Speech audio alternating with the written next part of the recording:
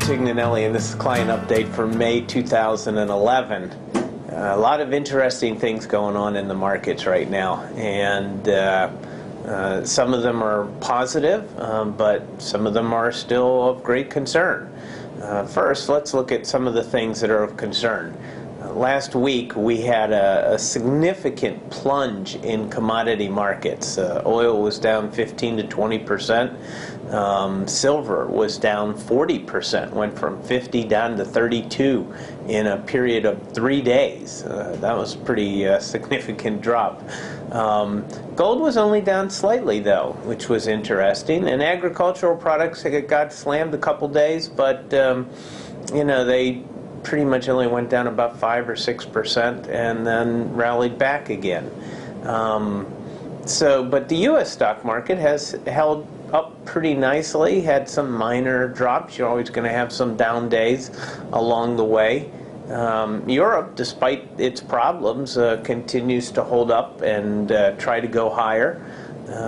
Interest rates have gone down. I believe, unbelievable to me that people would lend money to the United States government at 3% for 10 years based on the economic circumstances that we see.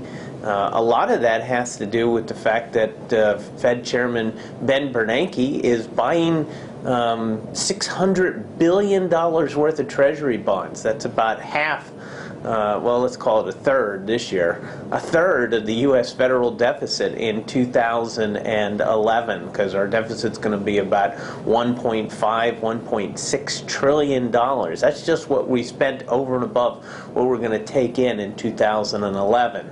And so despite that circumstance, interest rates went down. And we just sit back and watch these markets, and it is really fascinating is that there's so much government intervention going on, both in the United States and in Europe, and now in Japan after their earthquake. You have had tremendous intervention in these regions or countries to try to prop their economies up. And I think that in Japan's sense, it actually is going to work. But in the United States and Europe's situation, I think that they really have to taste some of the medicine of what their economic policies have been doing before they're going to be really ready to take off in another bull market. In the United States, our housing market is still continuing to decline. Which is turning away home buyers. In many ways, they're afraid to buy because they think that if they wait another month or two, prices will even go lower. Housing prices in a downturn is not a good thing. And also, commodity prices going significantly higher is not a good thing. And people are seeing the U.S. stock market go up, and they're hearing that the job reports are better. And they're saying, wow, you know, that I got to get into the stock market again, you know, and it's finally taken off. I do believe that right now you are seeing a good stock market, and profit margins have never been higher. There's only been one other time in history that the profit margins of corporations, the average profit margin, has been as high as it is right now. There's two good reasons for that. Number one, interest rates are next to 0%. That's not good for you and me when we're trying to invest and save money in the banks, but it's great for corporations who are borrowing billions of dollars at low interest rates, extremely low interest rates. And also, corporations have fired a lot of people, and they're not rehiring them back. But if you think about it, if they're going to continue to grow, they're going to have to bring those people back on. They can't continue to push forward with less and less people. Now, one of the things many companies are doing who have significant amount of business in emerging markets is they're firing American workers and they're hiring new workers in the emerging market countries at significantly less cost. And so that's one of the reasons why we believe that blue chip stocks who have a good balance sheet, pay a good dividend, and have a large emerging emerging market exposure are still very good investments. That's one of the reasons. Another thing that we like right now is commodities. We think commodities are an excellent opportunity still. Despite the downturn last week, we think that energy is a tremendous buy. Oil, gasoline, natural gas are going to be tremendous opportunities. We believe currencies of strong countries, especially the Asian countries, China, Thailand, Singapore, not Thailand, I take that back, Taiwan, Singapore, Hong Kong. These are tremendous currencies that have tremendous upside potential.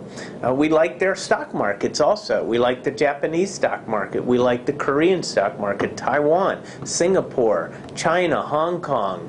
The opportunities are outstanding in these areas at this point in time. And we also like technology stocks if you can get them in a downturn. Right now they don't seem to want to come down anymore, but you get any kind of pullback in the NASDAQ, that's the opportunity to buy the technology stocks. Yet, put that all together and weigh it with this one thing. We believe wholeheartedly between now and a couple years out, there's one more big downturn to take place. And there's a lot of good reasons for that. You know, number one, the Fed has to adjust its balance sheet. I'm not going to go into the full explanation of that, but the Fed has borrowed printed $2 trillion of money. They can't leave that out there. They know they can't leave that out there. They've got to get rid of it, or pull it back, I should say.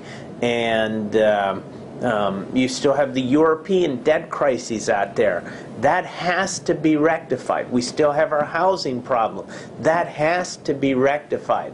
The United States is still not controlling its spending patterns, and our government is dysfunctional in many ways. These issues have got to be addressed still. And until they're righted, you will not see, in my opinion, a major bull market take place.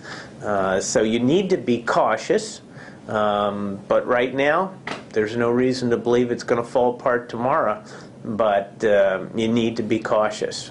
So that's what we're thinking about. That's what we're doing. So I'll just say this is Drew Tignanelli saying God bless.